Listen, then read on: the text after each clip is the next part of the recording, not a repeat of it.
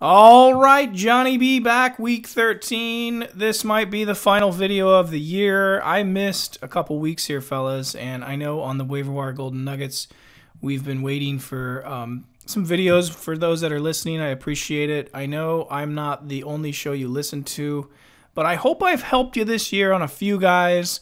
Looking back over these names, Tyler Boyd, Chubb, we talked about Josh Adams about a couple weeks ago, and David Moore on Seattle. So hopefully some of these names helped you. You just never know. I don't know. I would love to hear your results in some of your leagues, but I was gone a couple weeks here, week 11 and 12, little vacation, and just some other things going on in my life where couldn't put out the video. My leagues are doing very well. I am dominating in a Dynasty League, in another Dynasty League. I think I'm in third place. And in Scott Fishbowl, I think I'm ranked 227 out of 900. So I've had a good year, but I will be putting a lot of emphasis into my own leagues, and this is probably the final video. And so this week, Leo Fournette is back. Maybe some of you saw my post. I don't think he's right for the NFL. Yes, he's a dominant, bulldozing sledgehammer, but he was caught fighting and now ejected out of a game. There's ramifications there. He's got an injury history. I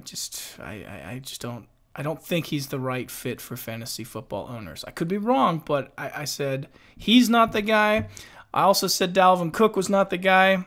Yes, he had a good game last night, but this year, something tells me that hamstring could come back. I was staying away from him. Again, wrong on that. Wrong on Gronk. I'll admit when I'm wrong. I thought Gronk had a season ending injury with that herniated disc. He may still not be right, but hey, he caught that touchdown from Brady. Good for him.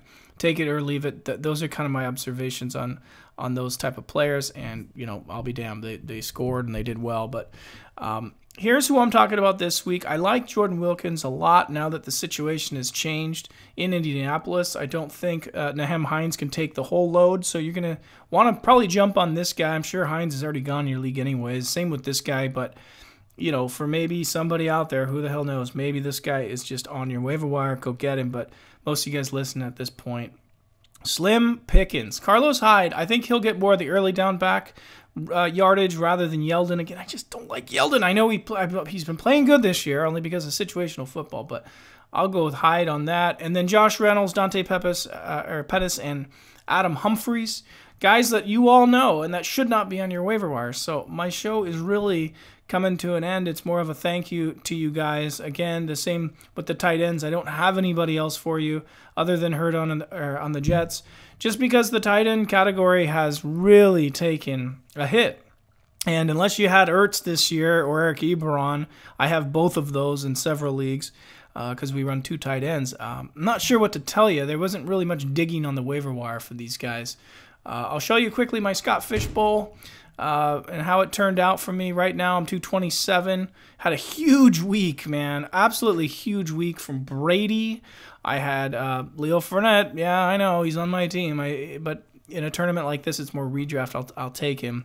He sat on the bench so long for me, and now it looks like he's he's suspended. So what are you gonna do? I'm in trouble. But this was my team. I drafted early on in the year. I've since changed my mind on a few players. How about Austin Eckler now with the injury to Melvin Gordon? That's a tough one as well. So here you have it.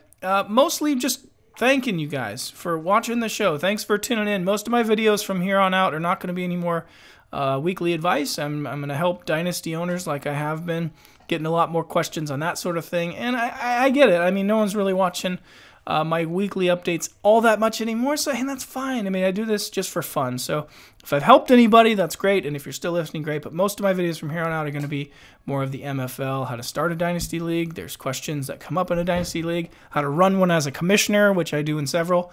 And so this is more of a thank you video. Thanks for tuning in. I wish you the best in your playoffs.